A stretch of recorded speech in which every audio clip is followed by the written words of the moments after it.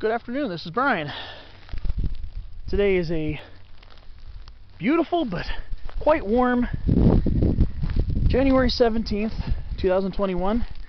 It's an early Sunday afternoon and I'm in the Santa Ana Mountains along South Main Divide Road, or Killen Trail, if you want to call it, whatever you want to call it.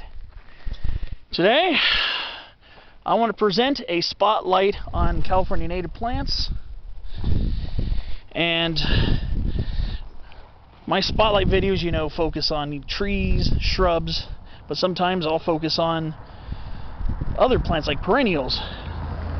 Today, I want to spotlight the Sawtooth Goldenbush, and that's Hazardia squarrosa. And where we live here, our variety is variety grindelioides. So this is Hazardia squarrosa variety grindelioides. It's a sometimes quite tall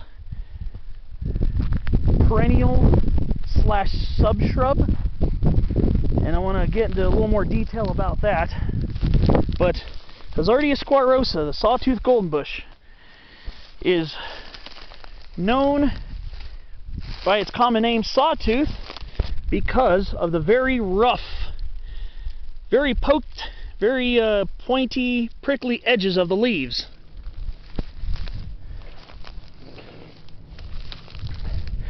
So this is one of the famous golden bushes. There are several types of golden bushes here in California, especially here in Southern California, and they all come from different genera.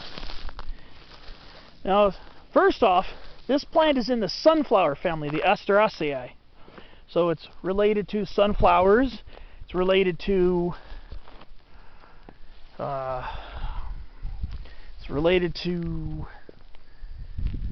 California sagebrush, which is not a sage. Remember, California sagebrush is not a sage.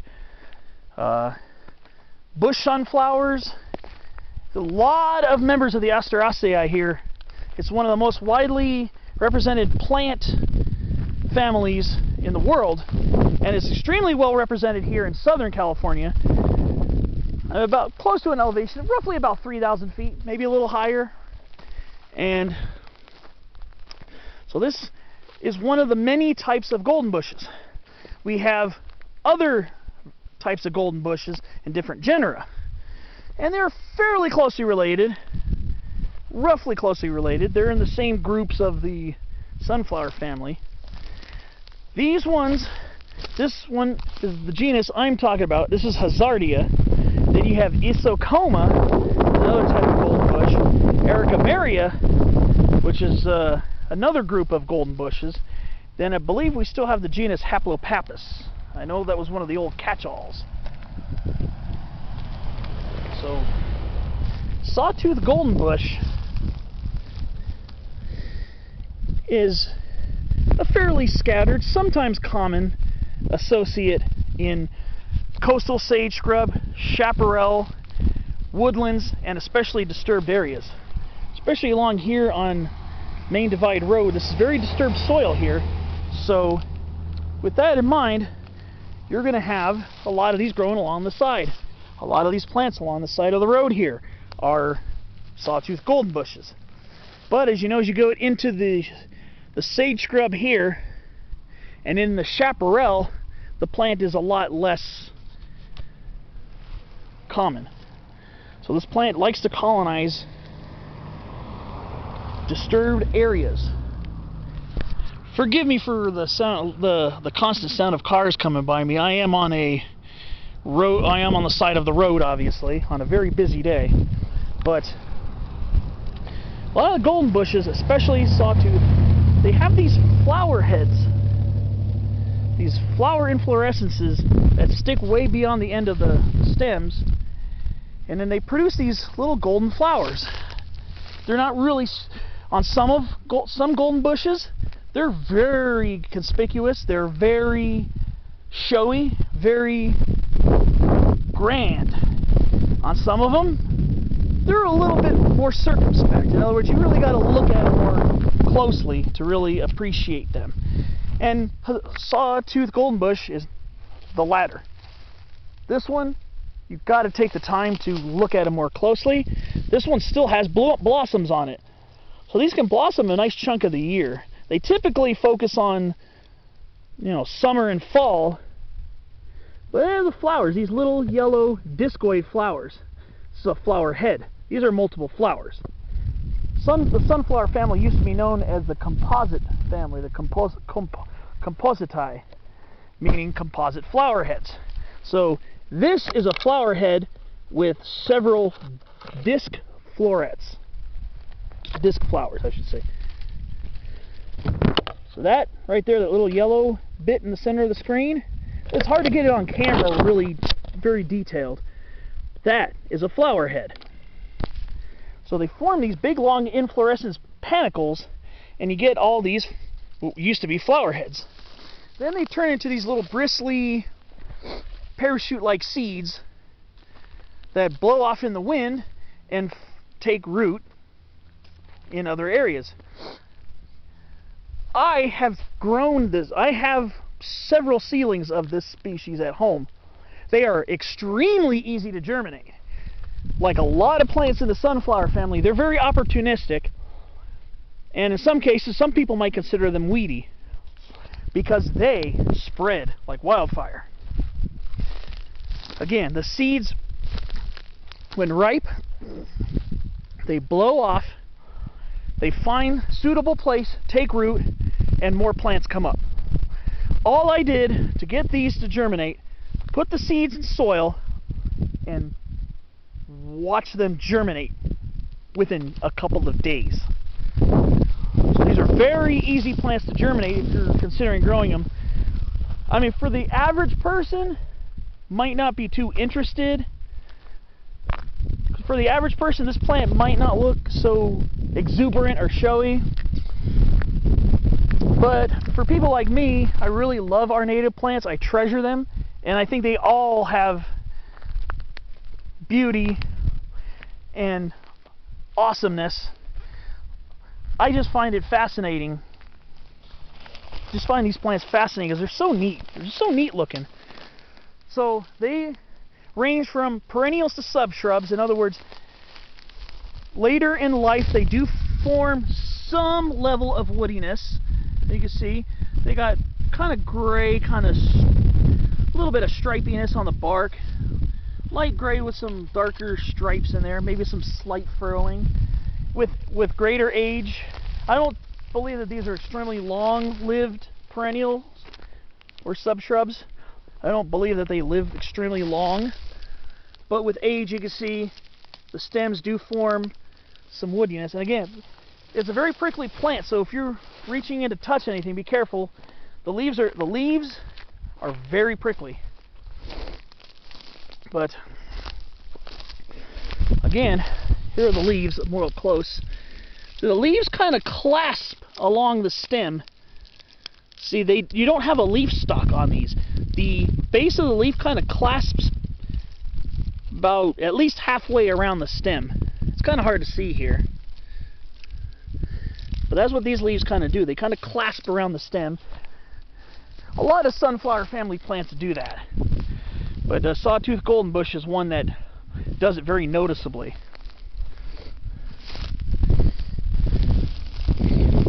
And then the leaves become more fascicled and have little side shoots here higher up on the stem before you get to the panicles of the inflorescence. So again, the Sawtooth Goldenbush, to a lot of people who are not people who appreciate plants but are not super passionate, this might not be something that person would be jumping over hoops to grow or to even to look at, because to the untrained eye it is a quote-unquote plain-looking plant. But for those who are very interested in native plants, you can't go wrong with a plant. It's seemingly very easy to grow. And like I said, if you look closely, the flowers are kind of neat. They're kind of pretty. Again, it's hard to get a really good detailed look. Maybe here's one in the sun. Very pretty. Pretty. The Sawtooth Goldenbush. Again, for its entire range, that I don't know, but it is found here throughout Southern California. I've seen it in Orange County, San Diego County. I've seen it in Riverside, which I am right now. LA County, I've seen it.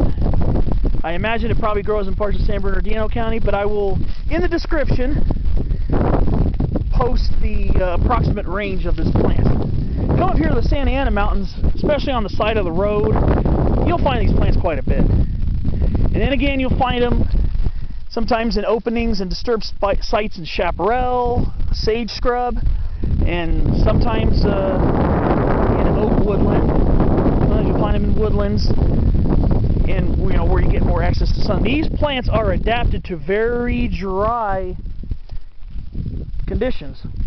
They grow where it's dry for several months of the year, and since they're growing near the asphalt here, they also can tolerate quite a bit of heat, because this area gets very hot because of the sun. So these plants are very drought tolerant, and what they do is during the dry season, right now we're entering the rainy season. It's been a very dry rainy season so far. These plants will green up a little bit more during the rainy season. During the summer and fall, they can look very sparse, but they do leaf out. See, you can tell right here, these are last year's leaves, and you can tell that they're kind of rough and dehydrated, but you can see new growth coming out here. You see this right here where my thumb is, my middle finger is kind of tapping it. That's new growth right there. It's lighter green, a little softer, a little more luxuriant, but it's not a very, very densely leafed bush. It's not a densely leafed shrub. That's one thing you got to realize.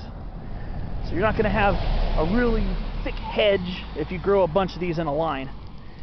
But like I said, if you're really into California native plants, like I am, I think the world of it.